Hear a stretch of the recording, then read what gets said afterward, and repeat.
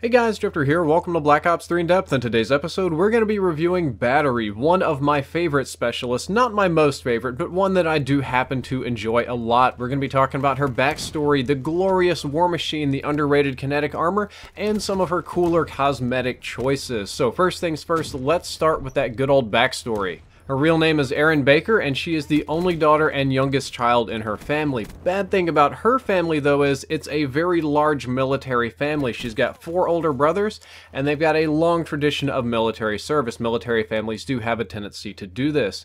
Because of this, she is very sort of alpha and driven. She's always bullied and put down and having to prove herself to her older brothers and to her family, so she kind of overcompensates. She works really hard. She's very butch. She's very out there, very aggressive.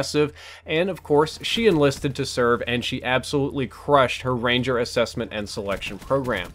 She's described as being heavily armored, operating fearlessly, and nimble in traversing urban environments. Her favorite type of weapon or operations is anything that blows up. High explosives, advanced explosives, fire, burning lasers, anything big that goes boom she likes, and that makes sense because she has a war machine and talks about going boom all the time.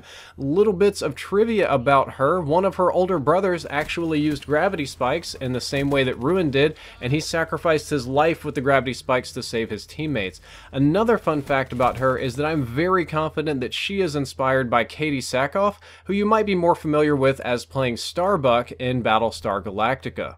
I know that she also did face and motion capture for Sarah Hill from the campaign, but I do feel that this character Battery is very strongly inspired by Starbuck or Katie Sackhoff in the variety of roles that she plays. Even in the pregame menu, she smokes a cigar just like Katie Sackhoff does in the Battlestar Galactica series. It is super hard not to get this reference. Enough about the backstory, let's talk about her ability first, and then the weapon. The ability is called Kinetic Armor. It is described in the game as being a very kind of special armor that disintegrates bullets upon contact so that they just kind of melt away and vaporize on your skin, basically meaning that she can't be shot. When the game first came out, we all thought this meant that she would be invincible and overpowered, but that is absolutely not true. After some hand testing, I've determined that Kinetic Armor gives you exactly 150 bonus health. This is 150 extra health on top of the health that you already have, so that your total health will be 250. It kind of doesn't give you a second life, but gives you like a life and a half. This is more health than you get with the uplink ball. It is a very significant amount of health and allows you to tank a colossal amount of bullets. Of course, a close range Vesper can rip you, and of course taking fire from multiple people at once can still kill you, but this will allow you to do a lot of tanking. Of note, you can also stack this with the uplink ball to get up to 350 total bonus health, which is completely bananas.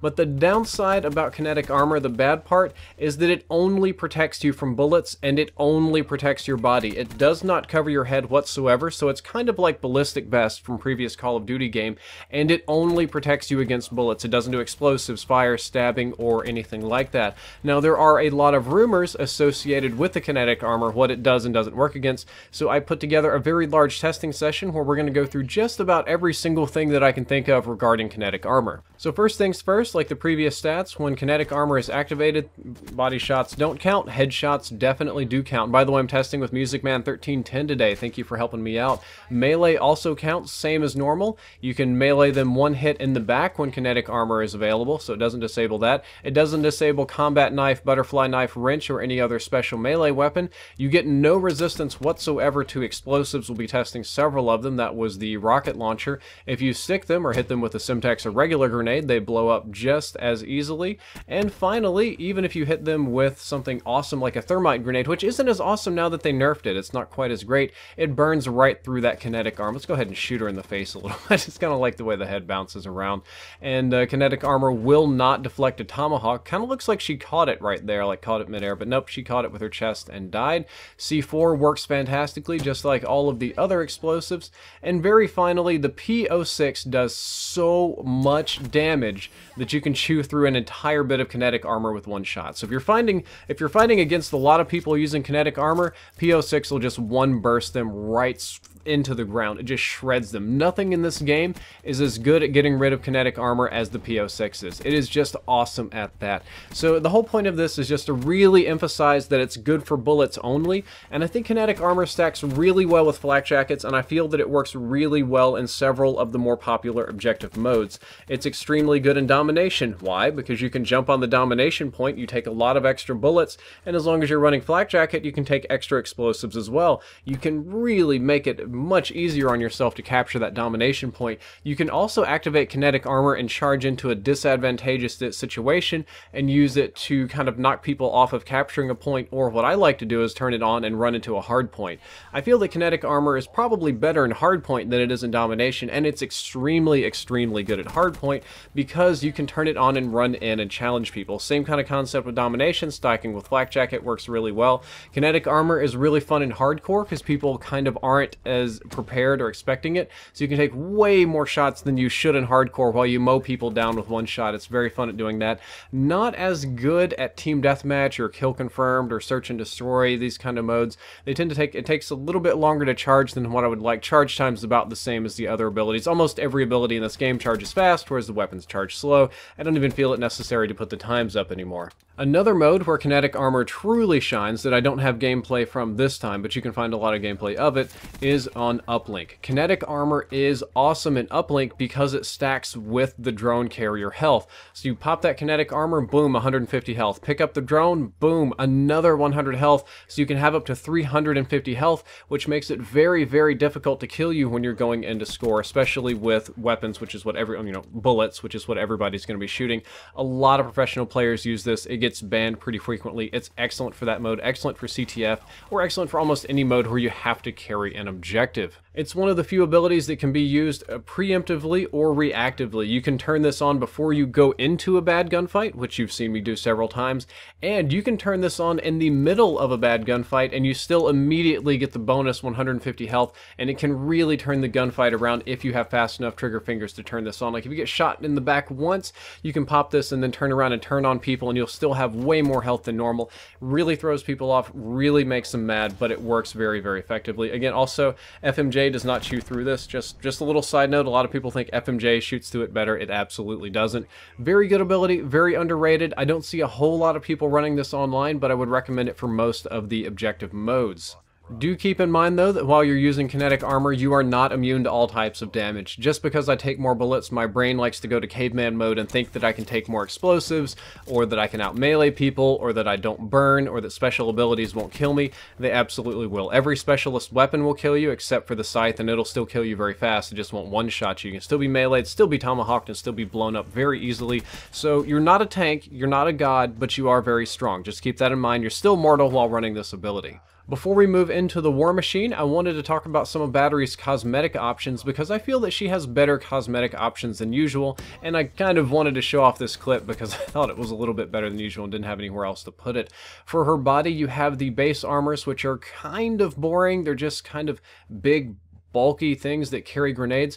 However, I really do like the Earth body. I feel it's kind of punky, kind of sporty. This one's not so bad either, but down in the bottom row, the Murica one is pretty funny. Red, white, and blue, mostly red, very patriotic and aggressive. Custom is the same thing, but Soviet bloc, and Victory is almost RoboCop, like new RoboCop style. The helmet looks a little bit better, and the best one by far, when you go to Black Market, if you can get this 80s flash pink one, this is the funniest, most hilarious one. I think more like the Kawaii armor or like Hello Kitty armor. I think it's hilarious. I run it all the time. Head options are pretty straightforward. You've got the normal face. The top row is all face paint. I think it's kind of ugly. Second row gives her a punky kind of hat that reminds me of the Scout from Team Fortress 2.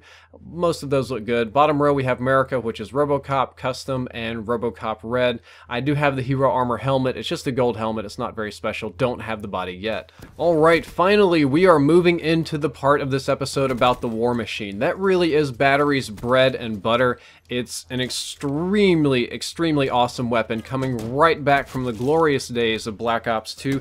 It's pretty much the War Machine from Black Ops 2, but on steroids. Instead of shooting just one shot that insta-kills people, your shot will bounce and split into 3 that can also insta-kill people depending on if they're running flak jacket or not. You can cover almost any area of the map with a ludicrous amount of explosives. This is one of the few that you can bounce around corners, which is very cool. You can bounce it on top of buildings. You you can arc it over things. It's very tactical if you have the skill to aim it. However, there are some rumors about it, so we'll jump into some War Machine testing. The first thing you want to know about the War Machine is that it can kill you in one hit from any one of the 3 grenades that split off, as long as you're not running Flak Jacket. I do love how it turns you into giblets. It blows off arms and legs. It's very, very violent. If you do have Flak Jacket, you can withstand up to 2 shots, or if you're shooting at people, it can take up to 2 shots to kill. And of course, Flak Jacket or not, one body shot just insta-giblets anybody. It leaves nothing but their feet left. It's pretty brutal, but I definitely do enjoy using it. This War Machine is not quite as powerful as its Black Ops 2 predecessor, but I feel that the ease of use, the type of game that it's in, and mostly the fact that it splits into 3 grenades makes it overall better. The amount of area that you can cover with explosives is impressive, and this is very, very easy to use. Most of the specialist weapons tend to be high skill, high reward. This one is basically low skill, high reward. I do occasionally miss shots. I do occasionally not dink people. You'll probably see it here on the in-depth episode. Sometimes I guess they're coming around the corner and I'm wrong, but overall there is absolutely nothing wrong with just breaking this big bad gun out and spamming it all over the place. What game modes is it good at? Well, unsurprisingly, it's the other game modes that Battery's very good at. This weapon is excellent for hardpoint. This is my favorite thing to use in hardpoint. I'm not as sure if the pros are using this or not. I haven't watched the pro scene in quite a while, but I can't imagine why you wouldn't want to use it in hardpoint, with the exception of the fact that if you're playing a very good team, the trophy system can disable your grenades. However, you get enough of them to just spam in there like mad. You'll blow through any trophy system in a couple of shots. It doesn't shoot very fast. There's also no reason to aim down sights with it, but it shoots more than fast enough for you to get kills. It doesn't arc so much that it's difficult to use, and it's just pretty spectacular. You can also get hit markers in check. Kind of like stun grenades and other explosives, even if you do miss and get a hit marker, you do know that people are there. It works very well in domination as well. Of course it should. You can blow people right off of any objective, makes it very difficult for them to capture anything. Or if you want to capture the objective, you can put your body on it, stand on the objective, and spam shots around the corner or anywhere just to make yourself scary. Most of the time when people see the grenades bouncing around, they want nothing to do with it and back away and avoid it. Very easy to get kills with it. It's definitely not terrible for team deathmatch or kill confirmed or search and destroy or anything like that. I wouldn't tell you not to use it. I think that in those game modes there are better choices for you, but the War Machine does work in almost any mode. You can use it in something like uplink to chunk the ball carrier in one shot if you have to, but in a mode like that you don't want to be shooting projectiles and arcing them. I think just using the Annihilator or Scythe or Tempest would probably be much better for your effort or skill level than it would be using the War Machine. Yeah, War Machine's awesome for ground war because people have a tendency to clump up, and I think it's one of the overall stronger specialist weapons. I have a lot of fun using it.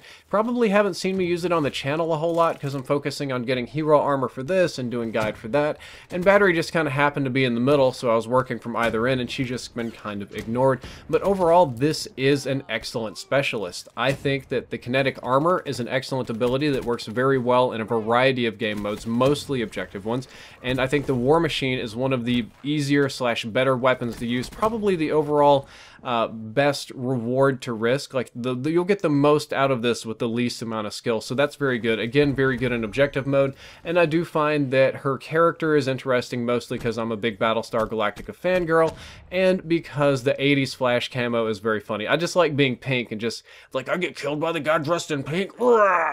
Just kind of fun. Guys, that is all for this in-depth episode. I hope that you enjoyed it. I hope that you learned something useful. If you did, don't forget to like, favorite, and subscribe. The previous episode was on Seraph in depth, and the next episode I gotta keep top secret for now. Drifter out.